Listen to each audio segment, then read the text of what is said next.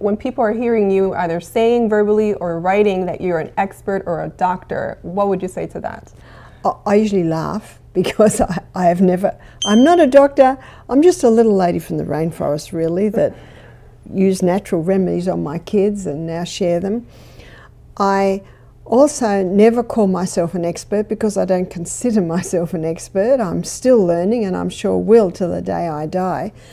So if anyone appears to be me and they call themselves a doctor or an expert, it definitely is not me.